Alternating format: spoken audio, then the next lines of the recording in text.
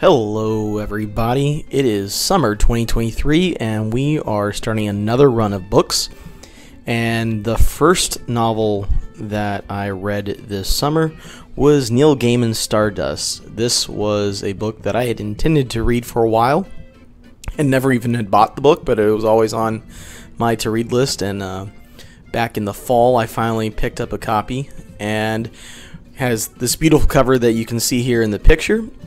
But I have always liked Neil Gaiman's writing when I have read it. I haven't read a ton of his. I've read The Graveyard Book and Good Omens, and of course he's helped write the miniseries of that, which is also wonderfully written.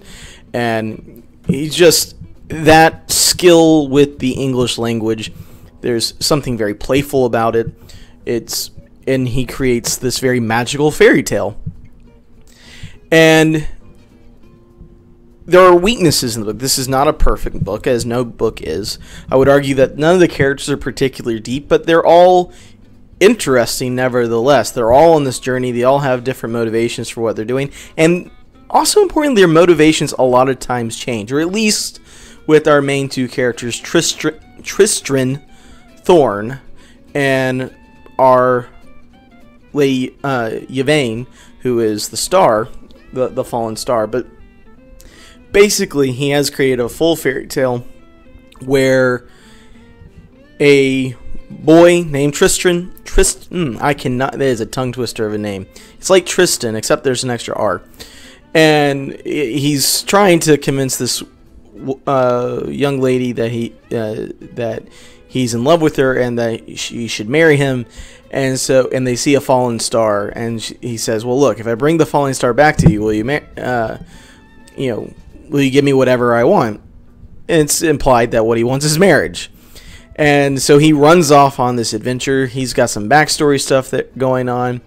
But what makes the story so interesting and so fun is that there's all these different... There's more than just Tristan, the young man, going after the star, but it's also a witch and a set of brothers who are all competing for the throne of this tower, and all the different paths these people are on keep crisscrossing in very intriguing and adventurous ways. But the thing I most liked about it was that it was a fairy tale. Now, Gaiman wrote this a while back, but in this day and age, when everyone's trying to write something that turns the genre on its head, subverts your expectations, he just wrote a fairy tale, and it was good. And I think that's something a lot of folks lose sight of, and I think that makes this book even stronger, the fact that it didn't subvert the fairy tale expectations. It just was a very good fairy tale.